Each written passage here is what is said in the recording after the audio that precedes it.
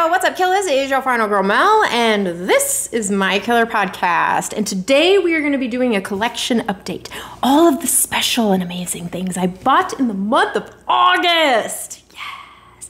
And if you missed it, I was just on the roundtable with Mid-Level Media on his channel the other day. I will link that live stream in the description box below if you want to watch it. We also went over all of our pickups for the month of August, me and a wonderful panel of guests. If you missed it, check out that replay.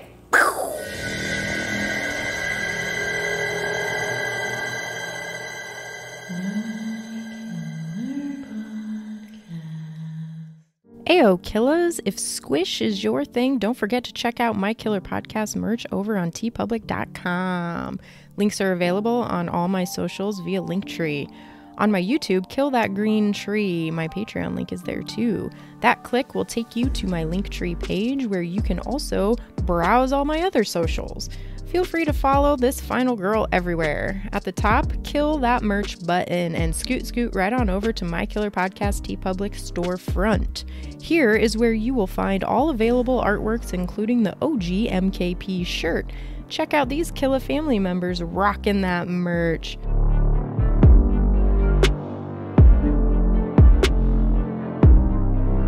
Don't worry, the controversial No Slip No Dip shirt is still here, along with the exclusive pink retro Rad Pack sticker shirt, plus other super killer designs, where you can customize to your liking. Ooh, if you are interested in other products, creep on over to the left where you will find plenty of other things. There are mugs in each of the designs, sweatshirts of course, and even stickers! Love me some stickers! There's so much more, so yog on over to My Killer Podcast at tpublic.com and see what's happening. Peace! What's up, everybody? Thank you so much for joining me today. If you are new here, I am not only on YouTube, I'm also on Instagram, Letterboxd, TikTok, Patreon, and I have a Discord group called The Movie Room, which is just a glorified chat room, and it's amazing and free and fun, and you get to meet a bunch of awesome people. So join me on all my socials. And if you'd like to help support my channel because you love what you're seeing today, hit that like button, hit that subscribe button, and kill that bell for your girl. All right, guys, without any further ado, we're gonna go through all of the physical media releases that I picked up in the month of August. Hit me in the description below and let me know what you picked up. Did you pick up any of these? Did you pick up something that I should have? Did you pick up LA AIDS Jabber? Inquiring minds want to know. This is going to bug some of you, but I'm going to do these in all kinds of out of order, so sorry in advance. I picked up Scream Factory's Child's Play 2, but of course I also picked up Child's Play 3, and if I can find it in this messy stack, I'm so sorry, I did not put these in order. The first Child's Play. Yes, I did experience the outgassing in my physical releases. These do have that greasy substance on the inside right there. You can see my finger through it. I did not bother cleaning them. I just didn't. But I did watch them and the transfers were great. These movies took me down memory lane. It had been a hot minute since I watched the third one specifically, and it was just a hell of a good time. I highly recommend checking these out if you missed out on them. Go pick them up. I also picked up Red Dawn from Scream Factory. I have not watched this one yet. I have not even opened it, as you can tell, but I have seen this one and I remember it being a hella good movie, so I am looking forward to seeing this brand new 4K scan. Next up, I did pick up Men.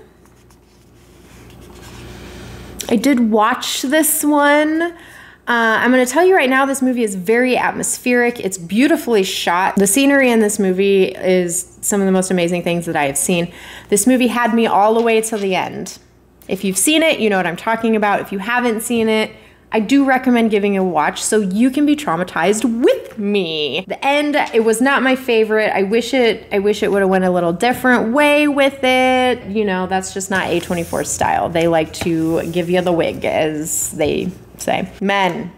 Yes, I did do a Letterboxd review on this too, so if you want to kill that link in the description below and check that out. It is a written review with a star rating and all the things if you want to see and dig a little deeper into my thoughts about that one. I also picked up the Steelbook 4K release of Heat. I have seen this movie. It is a very good movie. I have been hearing controversy about The Transfer, that it's extremely dark in certain areas. I have not watched this one yet, so I do apologize. I will let you guys know in my Letterboxd review of it when I do watch it what I think of The Transfer.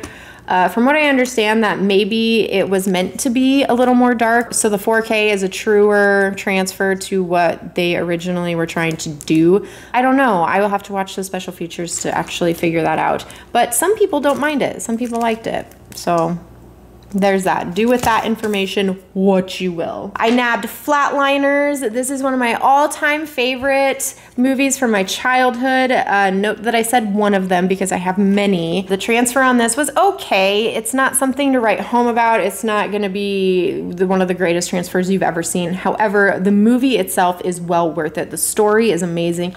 Do not watch the remake of this movie. Just don't. Next up, I snagged Cat People. I believe I have seen this one, but it has definitely been a hot minute since I have seen it. I did open this one and there's no outgassing in this one, so they have since fixed the issue, or I don't know what has happened with the Chucky releases, but I am looking forward to checking this one out again because I don't really remember a whole lot about it, but I feel like I've seen it. I feel like it. So it's either gonna be I watched this movie and I all of a sudden remember all the things, or I'm gonna watch it and I'm not gonna remember shit because I've never seen it. I don't know. We'll find out together. Next up, I picked up Dog Soldiers, and I am killing myself for this one. So I went into this blind. This was a blind buy for me. I wanted to see it because it sounded incredibly interesting. The artwork was interesting. The artwork on the second site release is actually what sold me on wanting to see this one. And specifically that image right there, I was very curious about. But because it was a blind buy and I had never seen it, I was a little worried about spending over $50 on the second site release of this movie, because that's a lot of money to spend on a movie that you don't end up liking, right? So I opted for the Scream Factory release because, let's face it, I do kind of want all of these releases anyway. But I watched it and I absolutely loved it. This is a great movie. It's gory, it's thrilling. The werewolves themselves are just awesome. There's like great special effects in this, practical effects. It's a really good movie. It's really action-packed and it keeps you on your toes the whole time. So I highly recommend checking out Dog Soldiers. I'm confident in telling you that the second sight version is gonna be the best option, just because you get all of the extras. I believe Second Sight is the one that did the 4K transfer for this movie. So the disc inside of the Scream Factory edition is the Second Sight 4K transfer. Yeah, why not go for the better edition, in my opinion? But if you don't want to spend that kind of money, get this one. It is well worth it. I did pick up the Dario Argento Tenebrae. I have not seen this one and I haven't watched it yet, but I'm super excited to have it. I specifically picked this artwork because I liked it better than the limited edition artwork. Hit me in the comments and let me know if you agree with me on that one. I just thought this artwork was better. I don't know. But I have yet to watch it. I've been hearing really great things about it, so I'm super excited. Keep an eye on my Letterboxd for my review when I do get around to watching it, because people, I do watch these movies. I do. I might not get around to watching them exactly the day that I buy them, because I'm gonna be honest, my watch list is very long because of certain things that I have to do, certain videos I have to make, certain live streams I do. I have things that I got to watch first, but I do watch my movies, you know, in case you care. I don't know. I did get the Giallo Essentials Black Box Set. I've been hearing good and bad things about this one. I heard that none of these movies are really essential, but I also heard that this is the first box set that didn't have reprints of movies. These are brand new movies to Arrow. So I don't know, take that with what you will. I haven't watched these yet, but I will get around to watching them also. But these box sets are super cool. They look really great on the shelf, and you get 3 movies in there that all come individually cased, which is awesome. So if you like that Italian slasher thriller-esque type of movies, these Giallo Essentials are for you. I also picked up Warrior, the Steelbook. I was promised that it was worth it because this is another movie I have not seen. I am a big Tom Hardy fan though, so I am excited to watch this one, and this is a very, very squishy Steelbook. I did pick up some movies that were not released in August, but I did go back and decide to buy the Doctor Strange Steelbook. I'm not a Marvel girl. You guys know this about me. I do appreciate Marvel movies, and I watch every single one of them that comes out. I do. But I don't run out to the store to buy all of the releases. But I bought this one because it definitely has that Evil Dead feel to it, and it just made me happy to see that. And last but certainly not least, I did finally get my replacement disc for Road Warrior. This is what they sent me though. So I took my pictures of my Road Warrior, I took pictures of the UPC, I even opened it and took pictures of the disc. And they still sent me this one. So I don't know if they just ran out of the replacement discs and just said, fuck it, I will send her this instead. But whatever, this is what I got. I finally got my replacement disc. I'm literally the last person in the world to get it. All right, guys, that is it. Those are my August pickups. I hope you enjoyed this video. Like I said, kill those comments and let me know what you guys picked up and what you're excited about. What was your favorite release? What was my favorite release? Flatliners. Flatliners was my favorite release. But what was yours? Thank you so much for hanging out with me today. If you would like to help support me and my channel, hit that like button, hit that subscribe button, and kill that bell for your girl, and share me with your friends. If you want to further help support my channel, y'all go on over to my Patreon and see what's crapping over there. Because honestly, my Patreons are the ones that truly keep these things happening, these videos going, and they are helping support me in building and renovating a movie room so I can get out of the garage.